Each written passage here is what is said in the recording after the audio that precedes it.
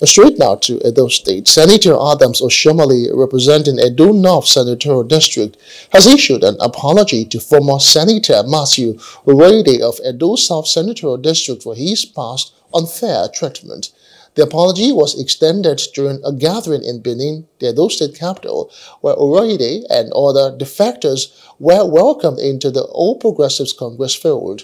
Oshiomhole admitted that his support for Senator Urhoghide over Urhoghide was regrettable, resulting in the loss of Edo South to the People's Democratic Party on 2 occasions.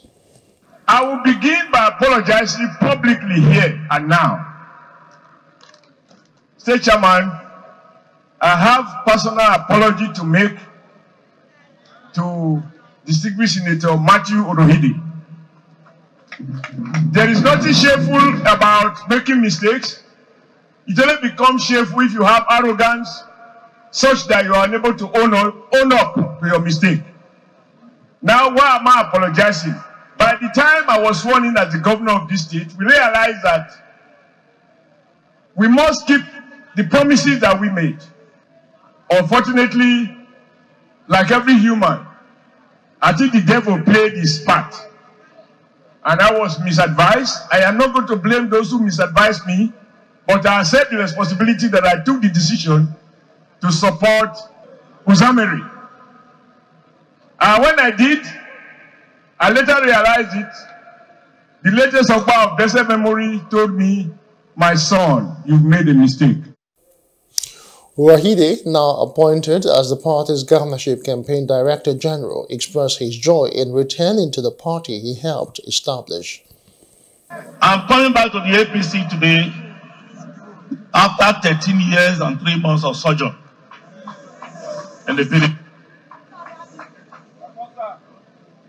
The A.P.C, as ACD, as AC, as ACN,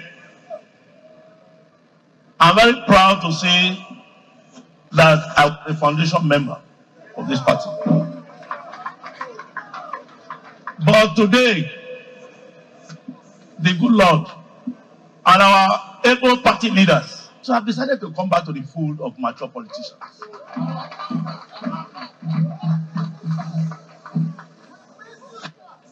I want to say that my decision to come back is to come and help build this party. I have enthroned Monday Okpebholo and Dennis Idaos as governor and deputy governor.